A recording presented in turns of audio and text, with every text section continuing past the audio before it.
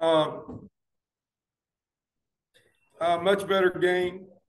Structure was better. We're not making key plays, but we played something I could coach. I could tell what they were doing for the most part.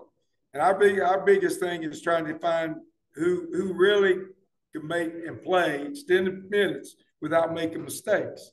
And it's a hard fought battle. This team plays really hard and really physical. But first half, we were right there. We come out, we get a 6 point game. We make two or three mental mistakes and it gets off. And that's all it takes a team like this.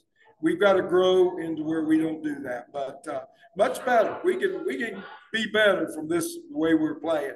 I'm getting a little bit better handle of who needs to be in and who does not need to be in. So we're looking forward to a 4-game homestand. We come back.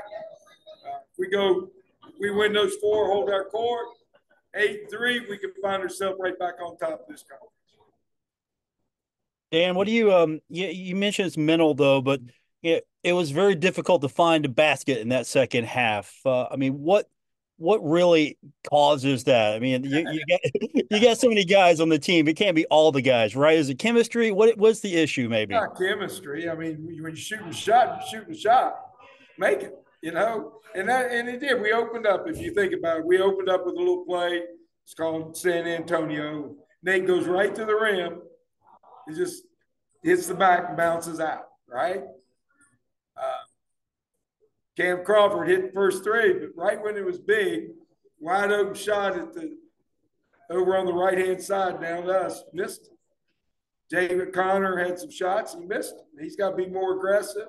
He's got to be a little bit more energy in his body. I thought Nate played well, and then I told Obene, I said, Obene, and I don't think, and go back to your original question, is it chemistry? No. It is, I don't know what you mean by energy. In other words, do I have the right 5 playing together? The locker room's good. That's not it. It's not that type of, what'd you say it was? I think you hit on it. I think you hit on it as far as, do you have the right guys working together right now? I think that's the biggest thing. It's not a locker room issue. It's us trying to find out who's going to make plays in big moments. Now you can see Cam Kirkman, he'll rise, you know what I'm saying? But get back to the original thing, what I was talking about, and I pointed out to Obene, I said, Ben, you got to get back to your game. He said, okay, he's looking at me and he agrees. He'll look at me and tell me he agrees. But Jacob Connor's got 9 rebounds in 23 minutes. Kevin Boyles has 6 rebounds in 24 minutes. He's got 5 in 33. He can't play like that.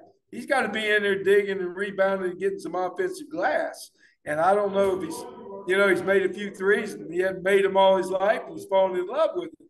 But he's got to get out of that one, and we got to get him back in toward the rim a little bit more. He's got to be driving toward the rim a little bit more. He's got to be a little bit more physical inside and not get bounced around. Nate was Nate. Gets 10 rebounds. He's going to, he fights them in there. I thought White's decent. Marco's not bad. He's in there banging around. But it was a pretty good ball game, I think, up until about the 15-minute mark of the game, when they went from about 15 or about 3 or 4 5-point game up to about 12. And that was, we drove in, they stripped us, and what we were doing driving in without doing one thing, all the way from half court, they strip it, go down and score. And then we missed a wide open 3, and they scored. That's all it needs. You can't do that in this type of environment setting. So we're working on it. The good thing is that, I thought we got back into staying within the Marshall brand a little bit.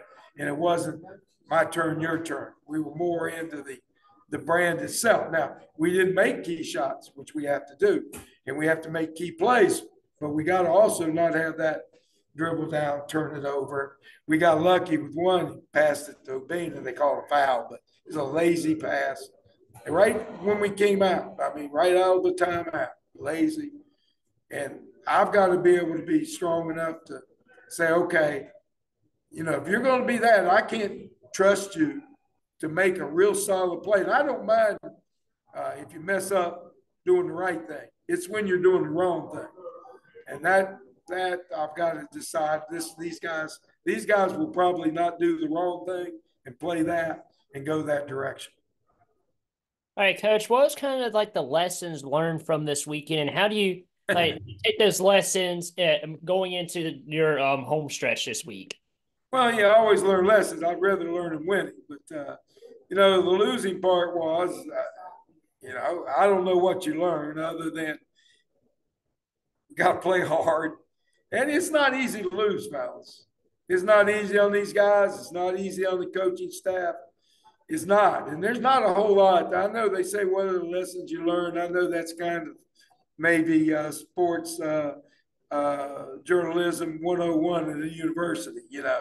But when you're playing in the contest and you're getting beat, it's hard to clear your mind to even think about some lessons. I know you get to the pro level and some of those guys will say so and so and so and so.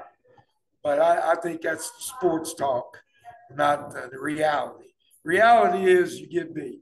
That means what we got to do is come back, get to practice, bear a little bit harder in what we're doing, be more conscious as a coaching staff. We got to make sure that we got the right players at the right time.